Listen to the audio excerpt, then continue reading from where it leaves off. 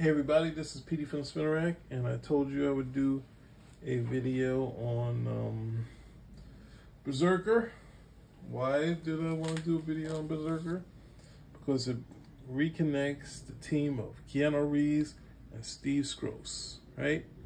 So this arc of BRZRZR, Poetry of Madness, reunites one of the storyboard artists for The Matrix. He also did Ecto Kid with the Wachowskis, and now he's working with Keanu on this comic book. So I did a video on this, so you can check it out. This is Skroce's, they basically gave the people in the studio a comic book so they could see what they were going to shoot. And this worked very well to sell the story. Here's obviously Trinity doing her thing.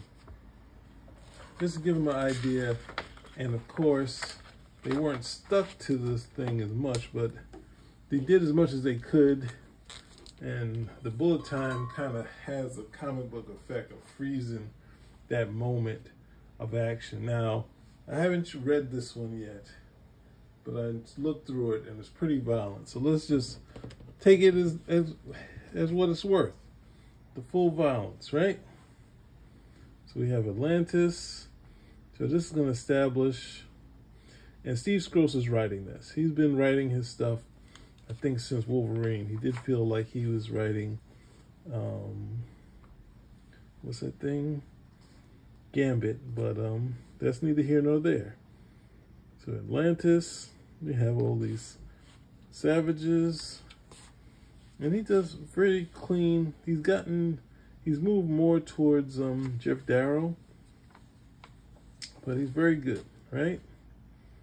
So you can get the storytelling, right? Tell them to stop.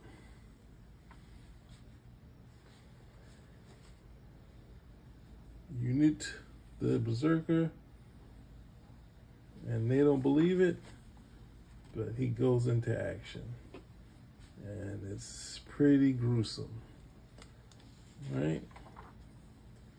And Skroce does kind of the Frank Miller, doing the descriptive stuff, and basically he's just gonna tear apart everybody, right? That's nice.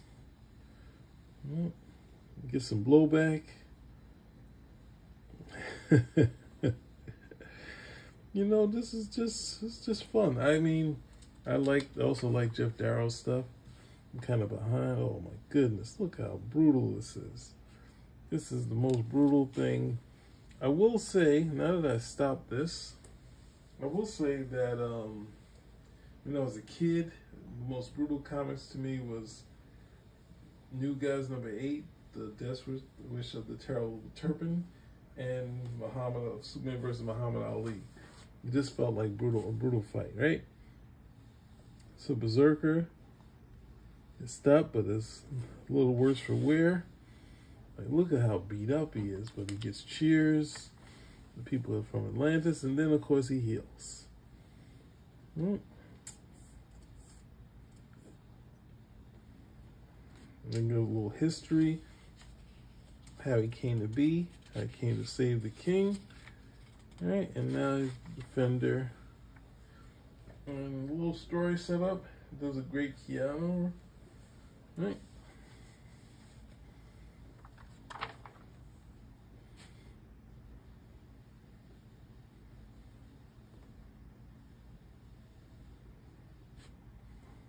See, he's not too happy about something.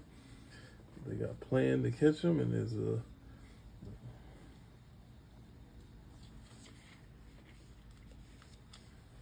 gets captured. It was a whole ruse. But they got BRZRZR in there.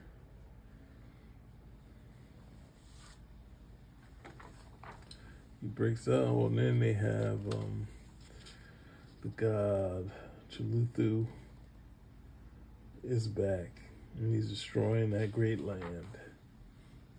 But Keanu's free, and we get BRZRZR versus Cthulhu, right?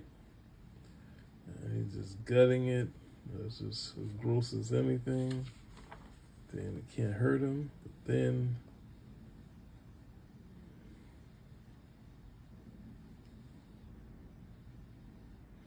Good Lord. This is like a really crazy one.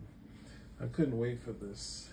I would also say Skroce did a great book, We Stand Guard for Thee, which is kind of like a serious, this was a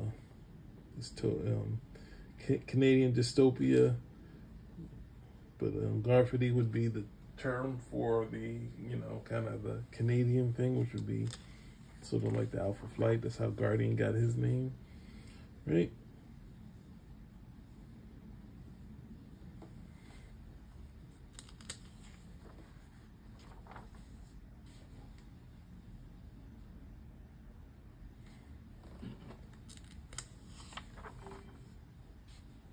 And good Lord, he's pretty upset.